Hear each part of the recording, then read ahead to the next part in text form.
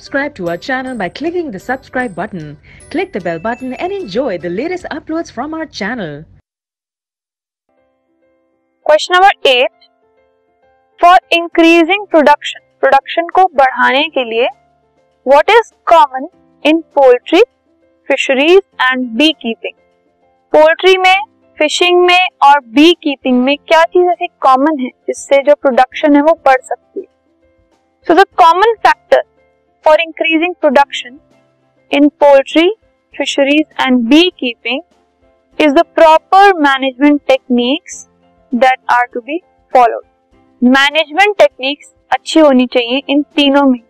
अगर अच्छे से मैनेज नहीं किया जा रहा है तो जो क्वालिटी है, जो क्वांटिटी है प्रोडक्शन की, वो खराब हो सकती है। Regular cleaning of farms is of utmost importance. सबसे ज्यादा इम्पोर्टेंट क्या है, जो फार्म है उनको रेगुलरली क्लीन करना चाहिए। जो टेम्परेचर है वहां का वो मेंटेन करके रखना चाहिए। Prevention and cure of diseases, जो डिजीजेस अगर एनिमल्स को हो रहे हैं उनको क्योर करना और प्रिवेंट करना, this should be very important for them. It is required to increase the number of animals. इससे क्या होता है कि नंबर ऑफ एनिमल्स भी इंक्रीज होते हैं एंड अल्टीमेटली प्रोडक्शन बेटर और इंक्रीज होती है।